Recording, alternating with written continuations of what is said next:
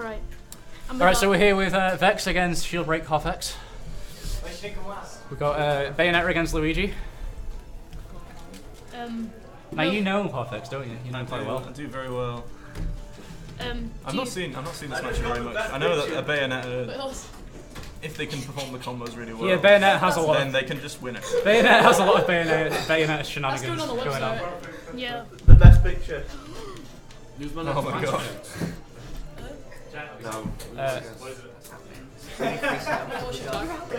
I'm against.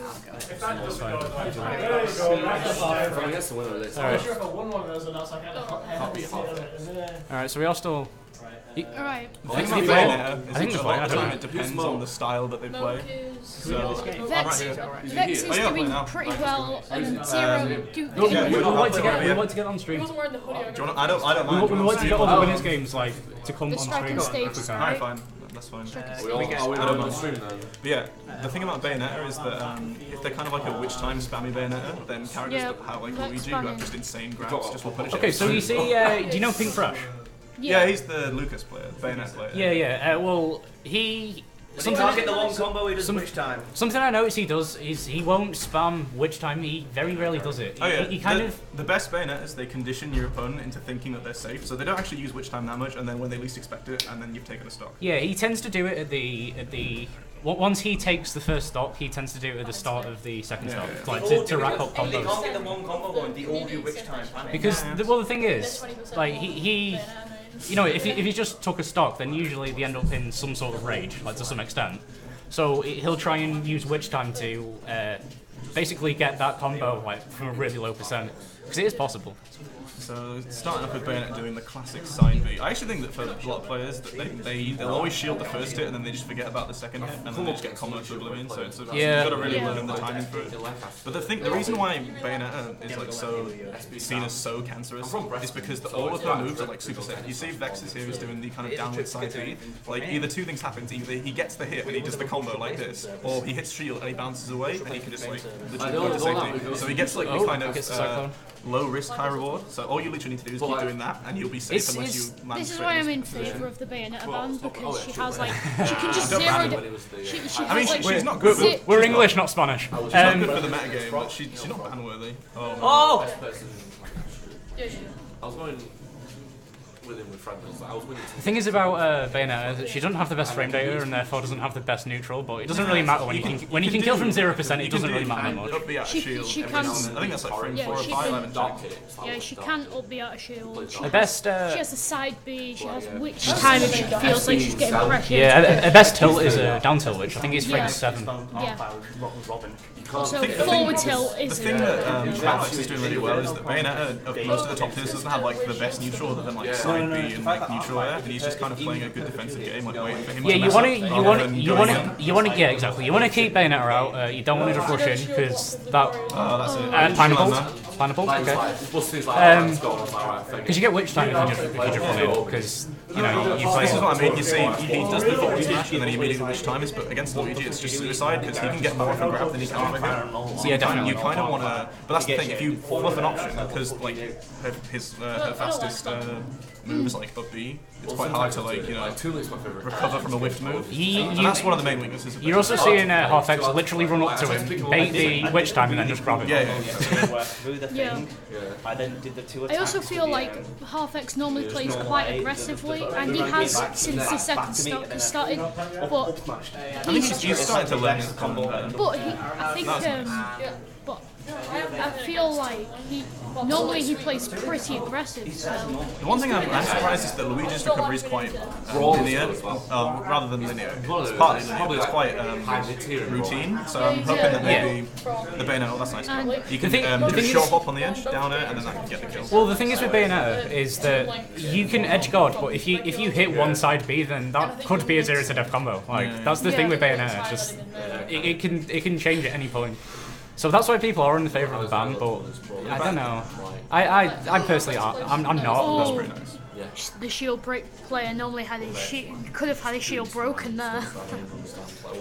Bad puns. No, there is a theme. I swear, most shield break players who travel, we always get our shields broken. It's quite funny. No, you did. Like, don't we you play did doubles against Mr. 9 last time. Yeah. And I do remember that. Yeah, that was pretty cool. See, there we go. And that's the thing, even if you don't, that's nice. Yeah. He didn't have a, he also didn't get the sweet spot either. He was trying to get the down smash off the edge. Yeah. But Luigi only needs to smash. Whispy coming through. I'm surprised that Vex isn't doing down tilt very much, which is like one of Bayo's like best combo starters. Because you can just kind of way around. He's basically just doing side B in the air. That's really nice. He needs to get it. Stuff. No, should have landed. I feel like he's at too high for That's it. Nice. And that's Bayonetta in a nutshell, people. Yep. So completely balanced and fair. And the quest in the constant back. fair. Oh, panic which time? Vex taking game 1 against Popx. A Quistrick saying the players that in the game. Everyone saying panic which time.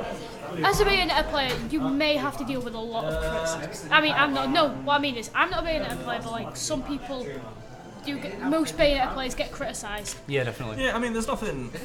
As far as I'm concerned, if anything's legally allowed in the rule set, then you shouldn't criticize people for doing it. Yeah. I mean, people can criticize the rule set, but not the players. Like I know, I've read stories about like people getting like bullied for using Bayonetta. And that's not cool. You can say the character's like toxic, but you can't just like hate on people. Yeah, definitely. The thing is, she does take skill to use. That's the thing. No, she doesn't. I think she does. I think she does. You don't just kill someone at 0 like that. I don't know. You have to. It takes some you have like DI read and all that. That's the thing. You can get it to a stage where you can't actually DI out of the combo, so you can read the DI pretty well. Anyway, what do you think about his counter pick? So like, I think personally that Lilat's not a particularly great stage for Luigi, but I know from playing Half-X a lot that he likes this stage because a lot of the time, unless you're playing like a Pikachu, people's like natural counter pick isn't Lilat, so you can kind of get the stage knowledge. Yeah, I was literally just saying before on the last stream. I was against a Morph player, and I was like, I really didn't like. I didn't expect him to go to Lilat. Yeah, I have seen a Morph before that counter picks Lilat. So I was. They lost against us. We're just doing some seeding stuff. Rocket. 2 out of yeah. How's it coming through? It's pretty even so far. He's still standing which time. Yeah. That's nice. Oh, didn't DI probably. And Half-X Doing that. The witch is dead. Thing is, Bayonetta still does really well on Lilat. Lilat's a weird stage. I've spoken to one of the best players, the best player at the moment in Shield Break is a guy called Blix. He's starting to come around to Lilat. He didn't like it to begin with, but the fact is that because you can charge him, man. Charge the up smash, man. We love the down B. Fair enough. But like he's starting to like it because she's so good in the air that it's like not even an issue for recovery unless you like completely screw up.